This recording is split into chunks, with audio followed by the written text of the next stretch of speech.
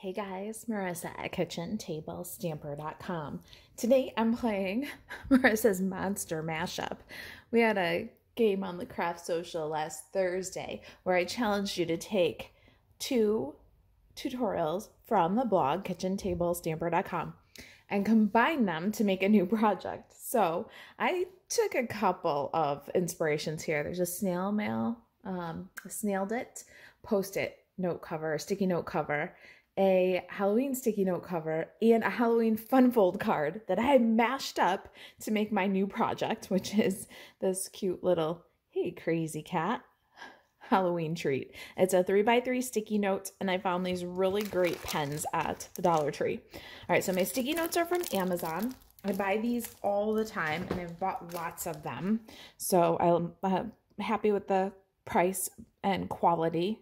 You know, 36 pads, 100 sheet pads, which are nice thick ones, and you get 4 colors in this. So I'm going to do a yellow one from that, and then my pens are from the Dollar Tree.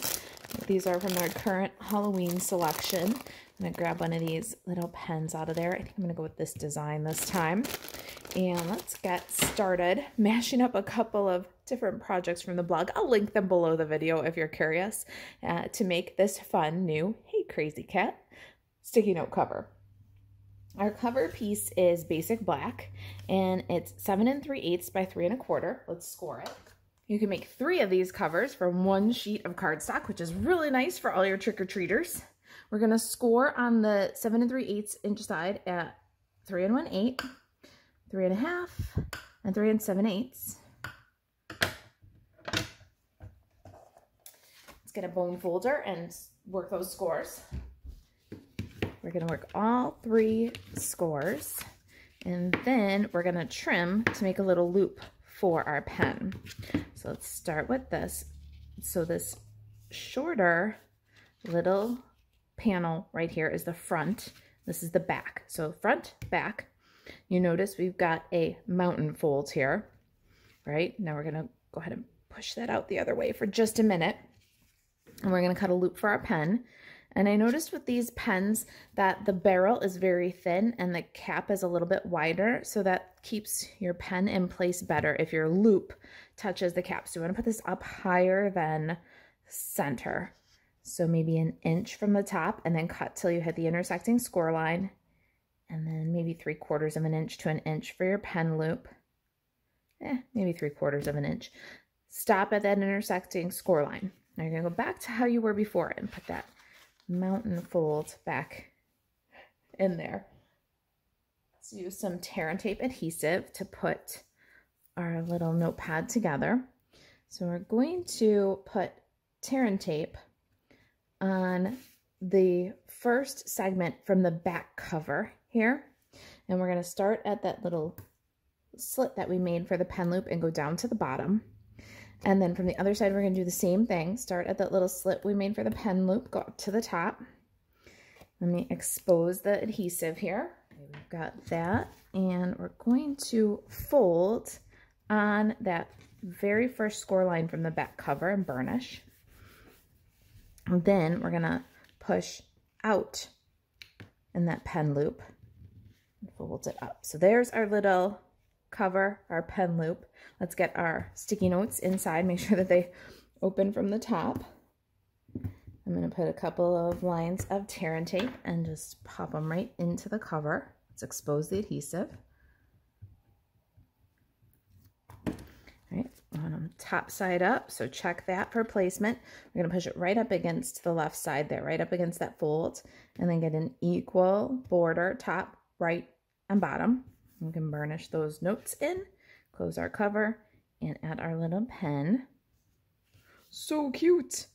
All right, let's do some stamping. Let me slide these guys to the side for just a minute.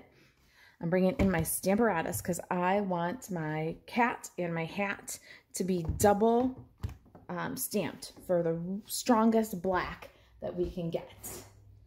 My cat and hat come from the Clever Cats stamp set, and I've got 1 on each side of the plate of my Stamparatus. I'm gonna drop some white cardstock into my Stamparatus and use my magnets to hold it down.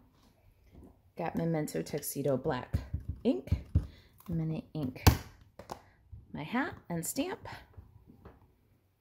And then I'm going to lift carefully. And I'm gonna ink again and stamp. That's gonna give us a really nice, strong black hat.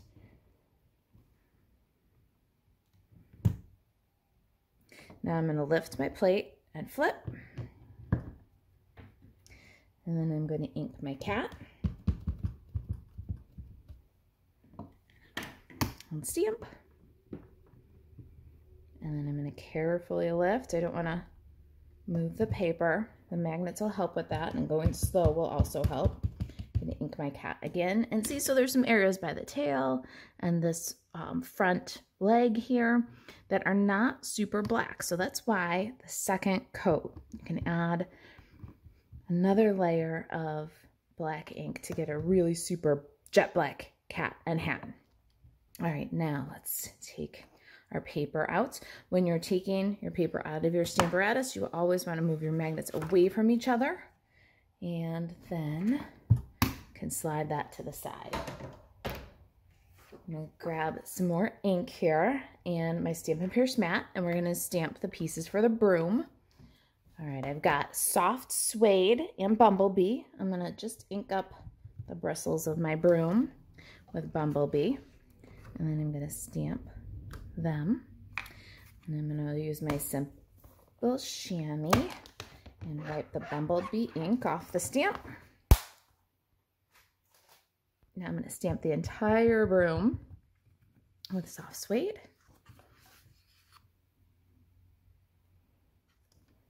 Cute. Let me clear away the ink pads. Well, you know, I've got a greeting to stamp, so let's do that also really quickly. I've already cut the tag for our little "Hey Crazy Cat" greeting. Isn't that cute? And that tag is from the Frightful Dies. The Frightful Tags dies are an awesome set of Halloween icons and tags that can be bundled with the Frightfully Cute bundle. You can save 10% on both items. All right, so I've got "Hey Crazy Cat," and I want my tag to tie off to the left. We need Memento Tuxedo black ink.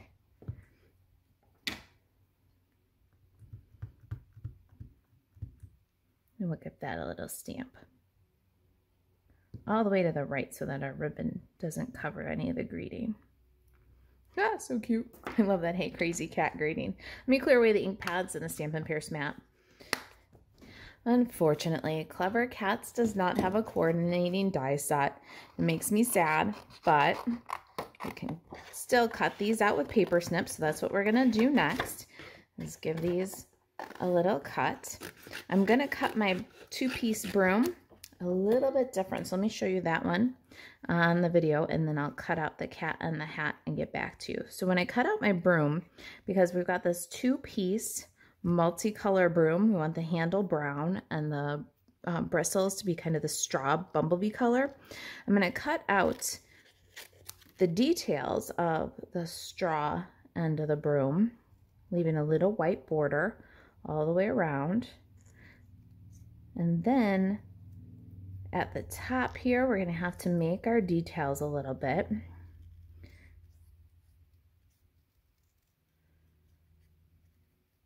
So we're going to follow these little sprigs and cut them. But at the handle here, we're going to make our own little third sprig of straw and then cut around. So there's the details for our broom. Now, nobody wants to cut that out more times than they have to. I love to cut, and I don't want to cut that out more times than I have to. So we're going to start here with our soft suede broom, and we're going to cut off all those details. The only thing we need to pay attention to is the handle on this one. So we're going to cut the handle with a little white border all the way around. There we go. And then we're going to cut off the details at the bottom. All we need is a glue tab. All right, so there's our broom pieces. I'm going to cut the cat and the hat, and I'll meet you right back here. All right, all of our fussy cutting is done. Let me grab a Stampin' Right marker. This is pumpkin pie. And I'm going to fill in the little buckle on my hat. We call that a Halloween princess hat. And let's look at some die cutting that I did ahead of time. All right, so we've got a few things here already cut using layering circles and Hippo and Friends. We have the largest swoopy square cut from pumpkin pie. This is using our Hippo and Friends die set. And then from the cute Halloween 6x6 designer series paper, we've cut the largest circle. This is about 2 7/8 smooth circle. And we've cut from a scrap most of the largest 2 7/8 inch from Bumblebee. Now we're going to take this 2 7/8 inch circle in our Stampin' Cut and Emboss machine, and we're going to turn this circle into that crescent moon. How we're going to do that is we're going to pop that circle back on the platform of our Stampin' Cut and Emboss machine. We're going to grab the 2 7/8 inch circle die, lay it right over our circle to make this crescent moon shape. We'll pop the top right on and cut this circle a second time. So as you can see, you can make these little moons out of your scraps. It doesn't have to be a perfect circle the first cut. And there is our crescent moon. Let's put some texture on it to give it more realistic finish. I've got my Stampin' Pierce mat and Bumblebee ink. And I've got this awesome little spatter from the Color and Contour stamp set. We're going to use that spatter to give our moon a little bit of texture, like a cratery texture. Let's get some small grid paper here to protect our Stampin' Pierce mat. We'll just go over this a couple of times with that spatter. And now we've got a very cool cratery moon. I love that. So just simple little detail. Time to start putting this together. So here's our sample and our pieces. Let's get some glue and glue these 3 layers together. I'm going to use multi-purpose liquid glue. I'm going to start with the back of my crescent moon. And I'm going to glue that to our boo paper.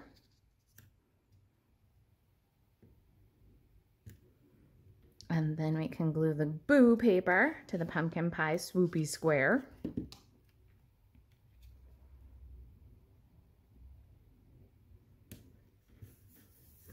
Now let's pop that to the cover of our notepad. And we're going to use these awesome black Stampin' Dimensionals. They come in a combo pack where you get small and regular, the minis and the regular size. We're just going to add a few to the back, pop it up. You want to be careful of here is that the edge of your swoopy square, these points right here, line up on or before this crease for the pen loop. You don't want to fold that every time you open your notepad. So it'll be just a little bit off center. But now when we open it, this doesn't crease every time. Pretty cool, huh? All right. Let's get our broom assembly here. Again, these black Stampin' Dimensional combo pack. We're going to add one onto the glue tab on the soft suede broom and then line up our little bristles.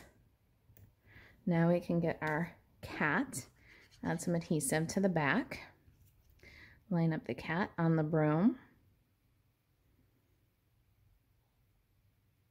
and then a little bit of glue on the glue tab for our broom. We can add that. We want to leave some room for the bow, so right of center. I need a little bit of adhesive underneath this end of the handle of my broom. Here we go. So cute, I can't even stand it. Let's pop up the hat and then put a dimensional on the back of the hat. Pop that on Kitty's head. So cute. Now we need our crazy hat tag and some embellishments. Got my black and white gingham ribbon here. Let's thread through from the front to the back and tie a little bow.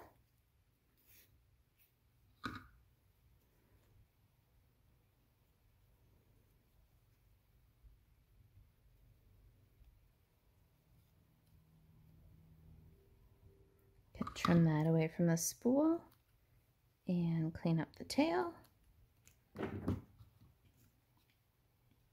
Now let's adhere with a little bit of Stampin' Dimensionals. I've got the very edges of my last mini sheet. I use every bit, and so should you. Dimensionals are sticky. Let's add our tag with our bow. Hey, crazy cat. I love it. Now, of course, what's a project without a little bit of bling? And these cute stars are going to do just the trick. I've got my take your pick tool, and we're going to add a couple stars, maybe a big one and a small one, and another big one, and then maybe another big one and small one. I'm going with 5.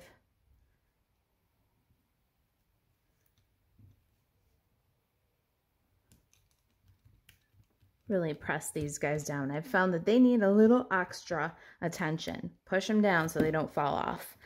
All right, there it is. There's our adorable little, hey, crazy cat sticky note holder. If you got any questions about the project, you can email Marisa at kitchentablestamper.com.